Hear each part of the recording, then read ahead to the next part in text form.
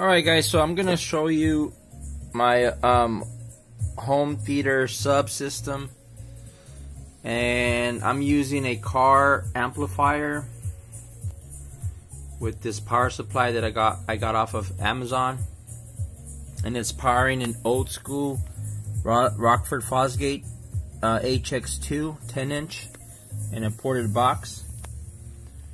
And so let me show you guys. This wire, this is running off of my home theater system,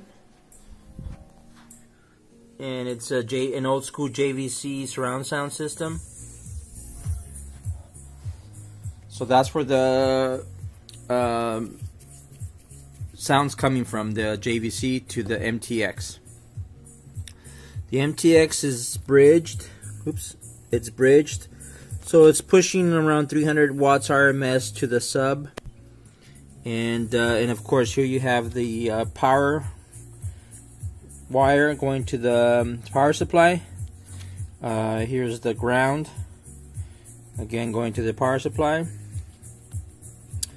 and then I have a small wire hooked up from the positive lead to the remote start wire, or part of the amp.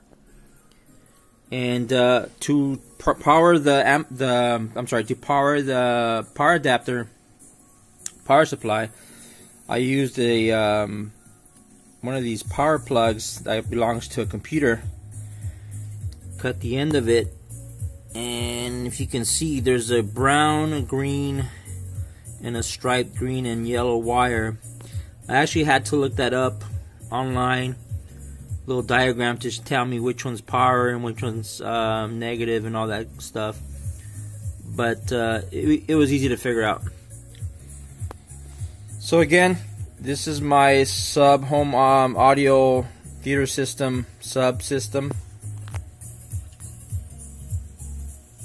and it's a car amplifier MTX Thunder 282 old school, powering an old school Rockford Fosgate HX2, and this amp is being pushed, or powered, I'm sorry, by the amplifier, and I'll put that in the video. I'll write that in there, and let's take a listen.